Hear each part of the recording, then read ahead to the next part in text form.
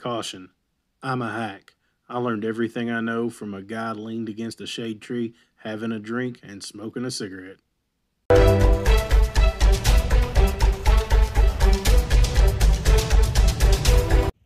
Hey, welcome back to Forsaken Steel.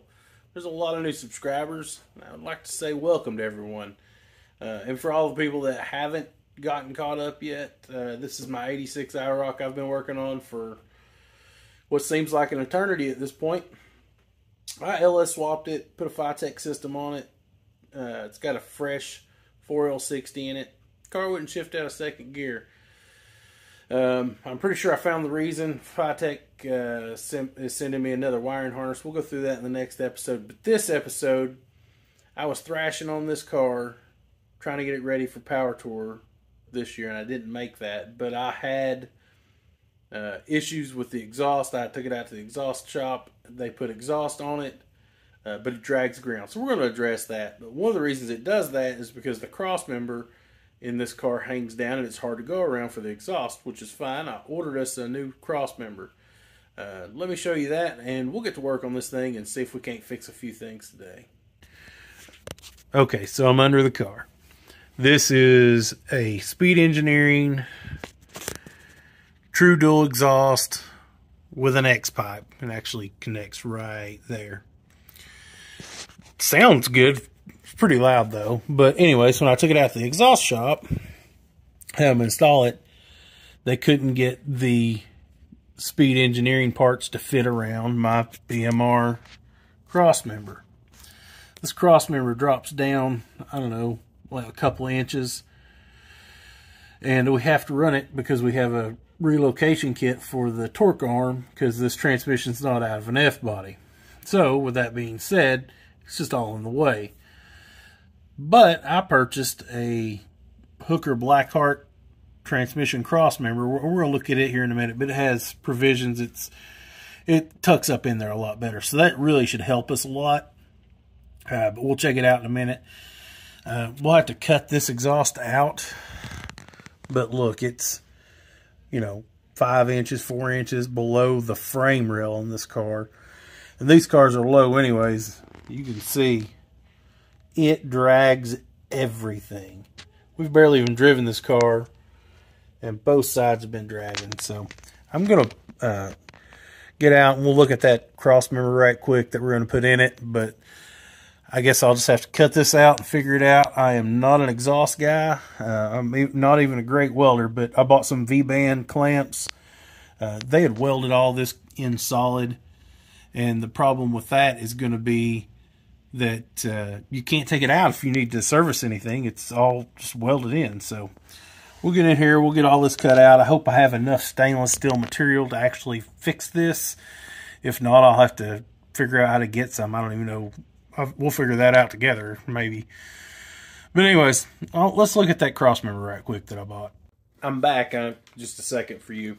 Part finally came in and we've been waiting on. I'm going to show you what's up. This is what we were waiting on. More hookers. This is the bracket that goes on this mount to fit it up to the 4L60 that's in here. When you buy this, they don't tell you need this, but you got to order it. And I didn't get it at first, but then I ordered it, and then it just took forever to get here. But yeah, it's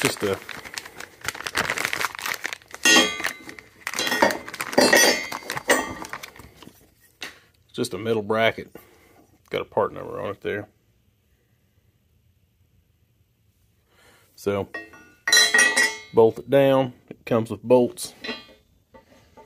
Bolt that on, and let's see if we can get this in here and see how much room we create for the exhaust now. Look at the good looking subframe connector there that we get under here. Show you one more time. I can't remember if I did. I'm sure I did. This cross member, and why we're changing it.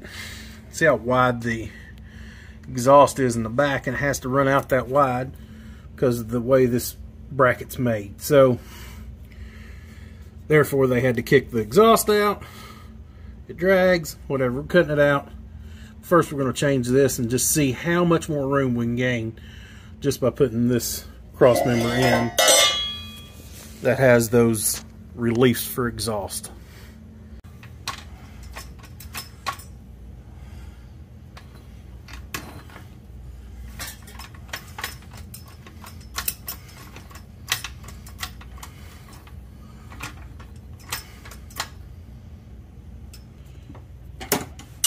take this torque arm loose first. Hopefully you'll be able to see this. I turned y'all off because it took me forever to get those 4 bolts out of the torque arm mount, but they're out. We got tension on the transmission. Let's take that bolt out right there. I think it's a 15.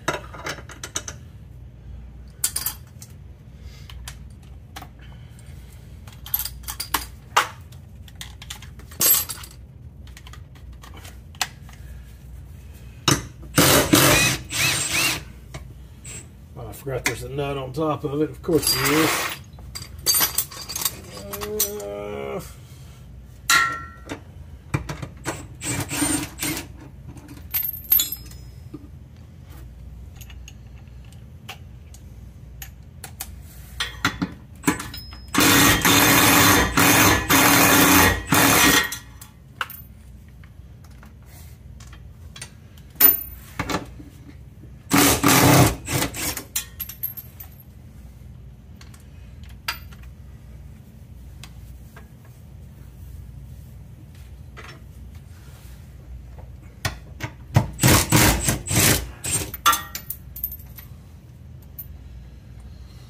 Alright, one I can't get to with that, so use a wrench.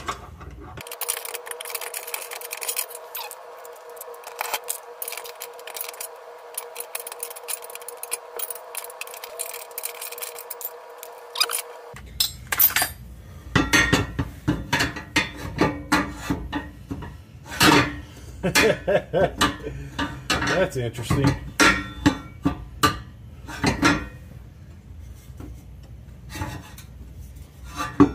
There we go. There's that bad boy.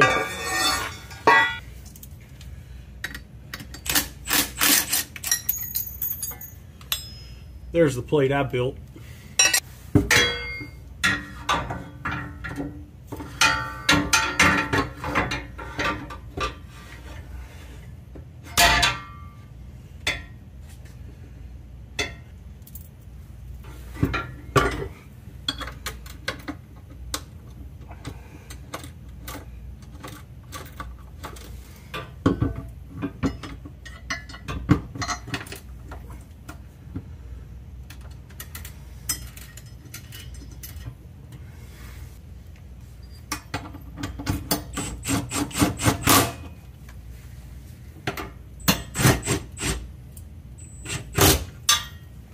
So,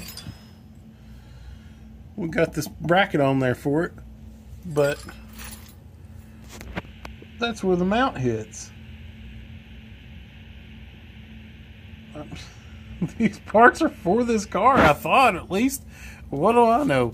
Maybe this thing's supposed to slide forwards more? I don't know that it can. Maybe it can. So it has a forward mounting bolt up there on both sides, I think. It does on both sides. Maybe this turns around backwards. Is that how it goes? And this slides way up here? Is that how this thing goes? I don't know.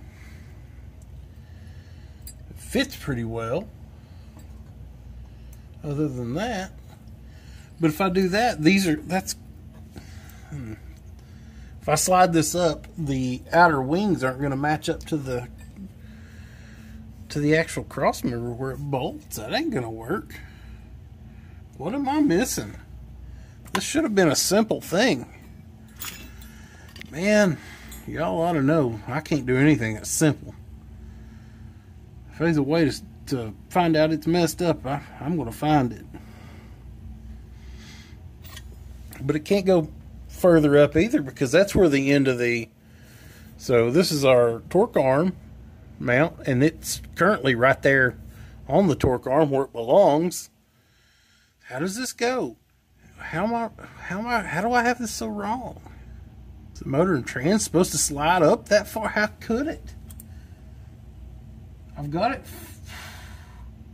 I can't go up any further because, well, sorry, but the cross member and the bullpen are almost touching, so it can't go forward.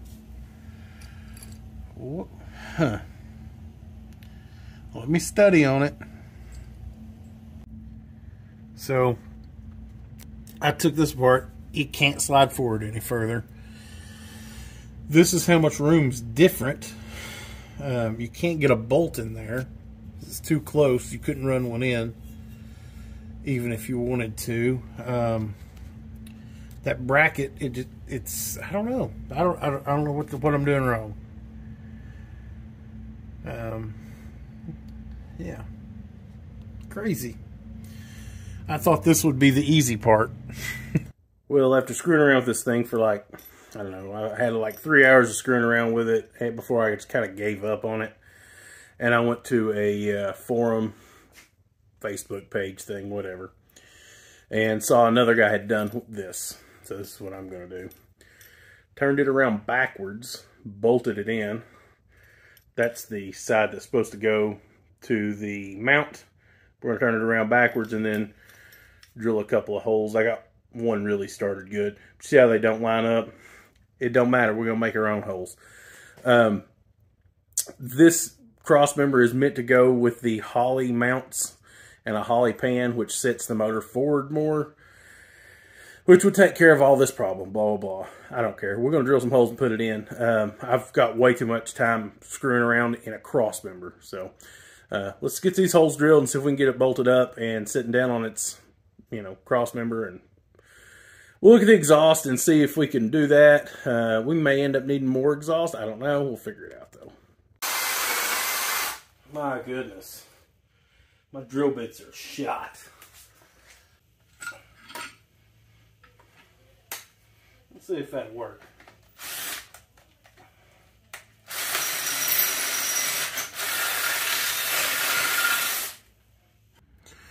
Alright, I got it bolted in. It went really well. That's what it looks like. Everything is tight, so we're good to go. I'm going to let the jack down. We shouldn't see any real deflection or anything. There'll be some, but not a lot. Alright. I think we're good to go. I'm actually really happy with how that turned out. So, it ain't how they designed it, but, it's good enough. Let me get you one more shot here. Let's see. There it is. Okay, now that we got this pretty much bolted in, by the way, that bolt right there, we jacked the transmission up higher now. It actually sits a good deal higher. Before I could get that bolt in and out, I can't get it in and out now because the exhaust is actually so close to the floor or the frame rail of the car. So good thing we're changing this, but that bolt's not going to go in right now.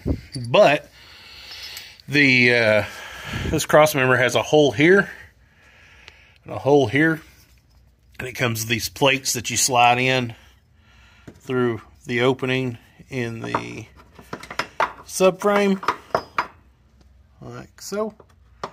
And then I guess I'll just have to push it back there. I got to drill these holes out, and there's a little bit of gap right here, and they say to use a black anodized washer. This is the only thing I can find that was black anodized in that bag, and there ain't no way in the world that's going to fit in there. So I'm going to drill that out and just use just a standard, I got just some standard 7/8 washers or whatever they are. And we'll drill these holes out and see if we can't get that mounted. Alright, so I got her in there, got her tightened up, and got the washers in there for spacers. Ran it in through the hole in the frame. I used this long screwdriver. I just pushed it back and used the magnet that I had just to kind of walk it through the holes as it came back to here, and then lined it up with a Phillips screwdriver, put a bolt in it with those washers, and it's good to go. We'll do the other side. Hopefully it goes as well. We'll see.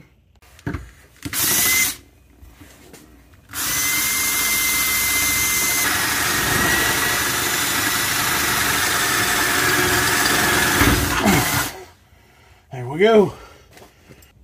I've had a terrible time trying to get this side in. It's got to go uphill, and I just don't want to do that. So we're going to get creative.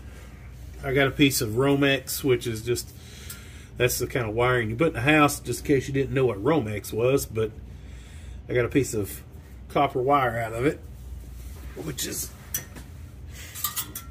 helped me run a lot of other things in the past with this. So let's run it through the hole we want it to go through.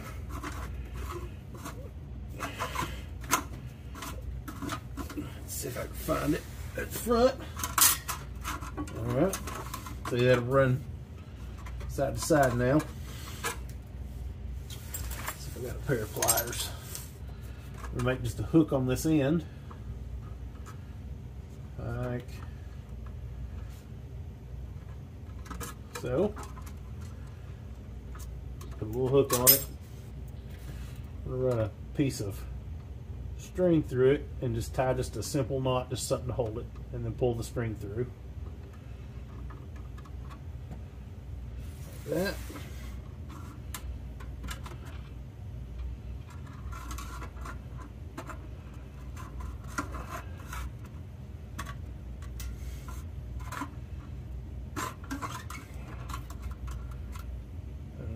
Now, see, now we have a string on both sides, right? Alright, now we're going to take this plate, run the string through it. I probably have to cut that string back, it's unraveled. Alright, like so. And we know when we pull that through what direction we want it. So we want it to be like this, and then we're going to take a washer. This knot needs to be quite a bit better. There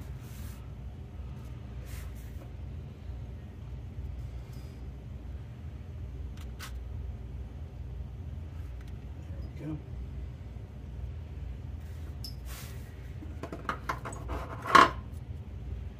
And tie it leave as much string left out as you can. I'll show you why in just a minute. I get enough knot.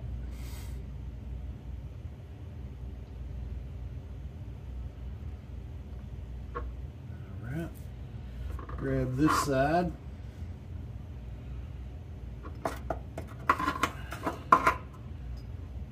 See now, that washer will not go through that bolt. This is going to take a little doing. It ain't going to just fall through there. But now we got something that we can pull on, get it to go. We should be able to help it along with the screwdriver or whatever and get it up there.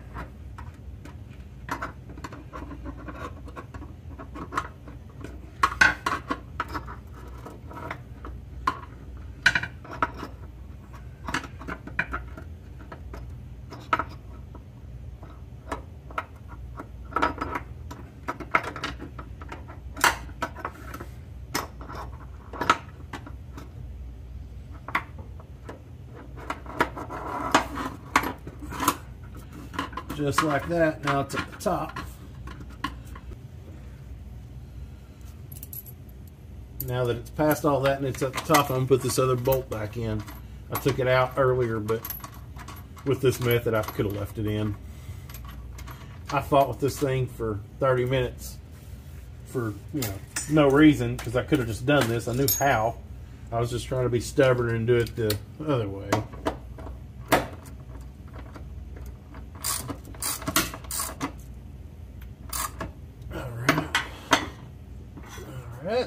Got that in there. It's all the way at the top. We should be able to get a magnet on that plate to hold it kind of still a little bit and pull that.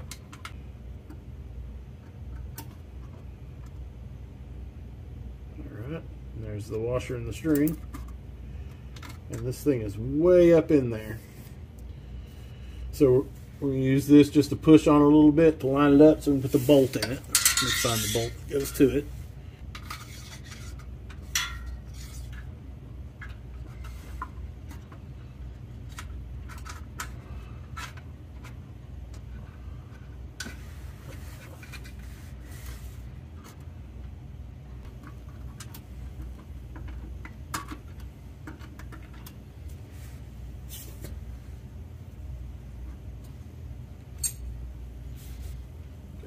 Phillips screwdriver. You can do anything. Let's get it lined up. It's real close. You should be able to start that bolt.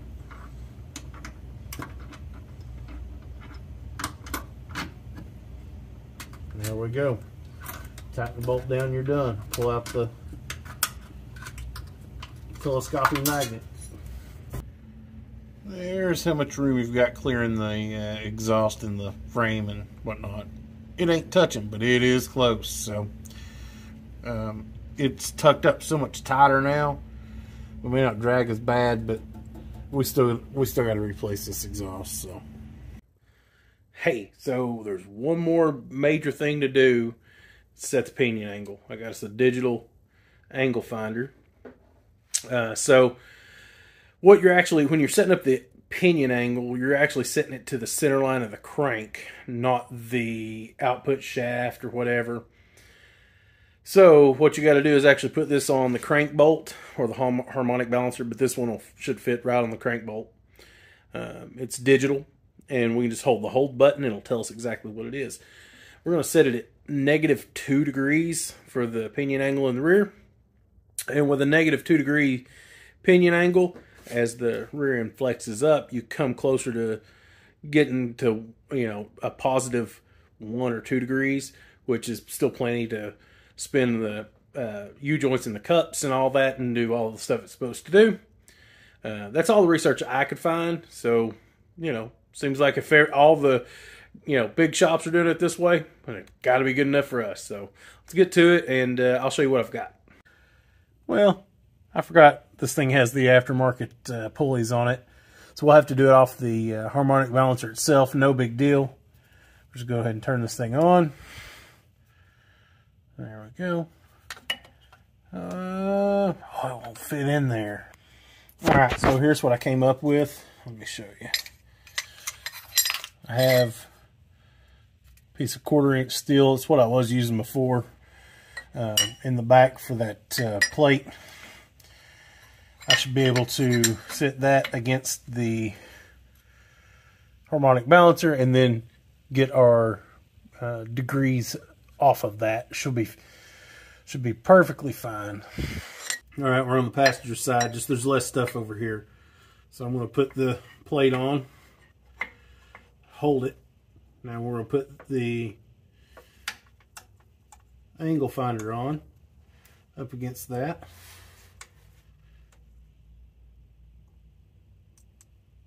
And press the hold button. 3.60. So if we want to be 2 less, that'll be 1.60 on the rear. Alright, so got the digital angle finder. We're going to put it right on the arm itself. Look at that. It is 0. So I already know that I don't have any more adjustment in this. This is not an adjustable arm. I just wanted to check to see where it was at. And yeah, it's at 0. So really, we're 3.5. Sorry about all that movement. We're 3.5 degrees down, which really and truly should be fine. If we start doing drag racing events and things like that, we might want to dial it in some more. So I may later, way down the road, like 6 months, 8 months from now, I may get an adjustable torque arm for it so we can dial that in. But I think we should be fine with what we got. And let me show you why there's very little adjustment in what we have, but I wanted to make sure we were as close as we could be. So the rear torque arm itself has some adjustability in it, but there's only where the bolts go through. It's slotted at the bottom, and I think there's 3 sets of holes at the top, and we're in the bottom hole, so we can't go down any further. I know I can't really show you that, but that's where we're at. So I know we're really, really close there. I'm just going to go ahead and lock it down. I just wanted to see what set of holes was the best. The bottom for us in this situation is the best. I got her bolted down. I went ahead and rechecked the rear end because I knew it'd tighten it up some. And it checks at 0.3 now. So that puts us, what, 3.3 negative. So, yeah, that should be just fine. Not that we can do anything else about it anyways, but I really just wanted to know what hole we needed to be in, so, or to get it close.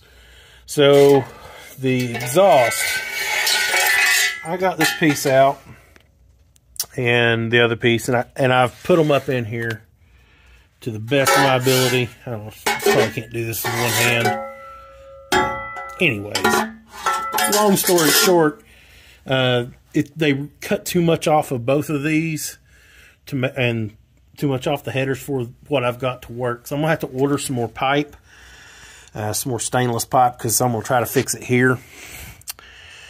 And yeah, we'll go from there. That should be fine for now. We'll just keep moving on. We're dragging, but at least now we can just fix the exhaust and we can move on. Look at all the room for activities back here for exhaust. Much happier with that. There you have it. We got the Hooker Blackheart transmission cross member in there. They say basically it's supposed to work with their kit only or whatever. We got it. It's working, whatever. It'll be fine. Just know that you're not going to bolt it just straight in unless you have their oil pan and their mounts. There are other mounts you can use, blah blah. It's fine. So thanks for watching, and I'll catch you on the next one.